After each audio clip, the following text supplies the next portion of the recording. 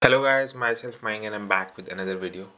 In this video, we're going to do the third question in the Python interview question series. So this was a comparatively very easy question, and it was asked in the first round of service-based company. And let's go with the problem. I'll tell you the problem, then solution. Maybe then we'll test with some test cases. Okay, so this is a very easy problem. Like we need to find the second largest number in the list, but with Python way. SQL way it is quite forward, like we can do with a simple query. But in Python or any other language, how to find it? Very straightforward. We can do multiple ways. Let's see. So maybe I'll create a function. Maybe call it find second largest number, and then I'll give some called input, maybe list, right? And then some return statement and the list of it, maybe call it numbers. I'll give some list 5 to 6 comma 7.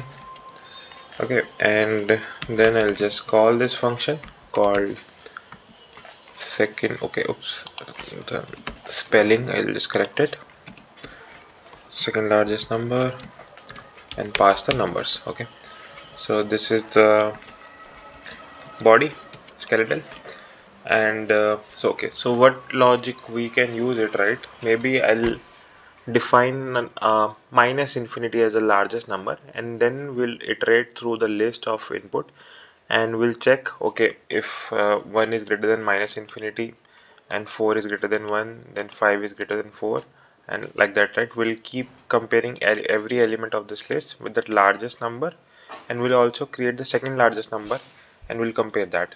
So what I'm telling is maybe the largest is equal to second largest, okay, is equal to some infinity, minus infinity, sorry.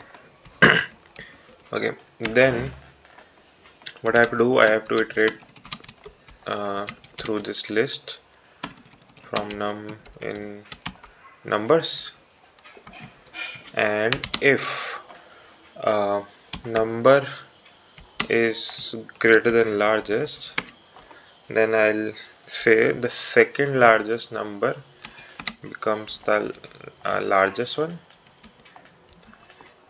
and the largest become the number, and then I return the second largest number. Okay, let's run till here. So it gives 6, right? So if we test it with the other element also, if I make it 8, it should give 7. Oh, it is giving 5. Okay, why it is giving 5? 1 4 5. Okay, okay, because the element is smaller than this element. Okay, so how we can handle this is, right, we have to write elif number is greater than second largest and number is not equal to largest, then we make it we make second largest is equal to num. I think it should give it correct now. Yeah, 7. So what was happening, like earlier, because 8 was greater than this 7, right, and it was happening earlier, so that's why it was not going into this list. Like the 7 was not going into list because already the 8 becomes the largest number, and in this loop we're checking if number is greater than largest, so it is not going into this loop, right? So we need to check if number is greater than second largest, which was 5 in this case, right, and number is not equal to the largest. So it is greater than 5 but not equal to the largest, that is 7. Then it goes into this loop, and then this it will cover this scenario. So yeah, I guess now if we test it, make it something else, 9 or something, it should give us 8, right? So that is correct. Maybe I'll make it 12, then it should give us 9. Yeah, so this is it. One condition is right. I guess if we give only one number, obviously it will not, or maybe two numbers, right? It will give us the correct result. Maybe if I make it 100, this is correct. But one condition is, right, if I give only the one number, maybe it will give us the minus infinity. So what we can do to handle this, right, if second largest number is equal to minus infinity,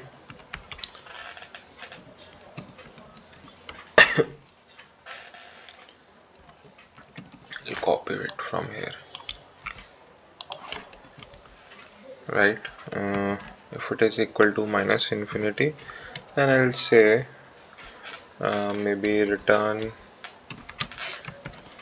no second largest number, something like that. Print some message, no second largest number.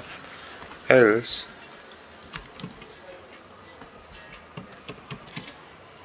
just make it return. Now if I print this, it give me no second largest number. Okay, yeah, so this is it for this video. Maybe I'll see you in the next video. Let me know the more questions which you have got in interviews, right? So this is one of the questions I've got for like Python for data engineering interview, right? Quite simple one, for very easy subject based question, right? But we'll try to cover more questions, maybe from different range, SQL, Python, Databricks, Spark in future videos. Okay, see you in the next video. Bye bye.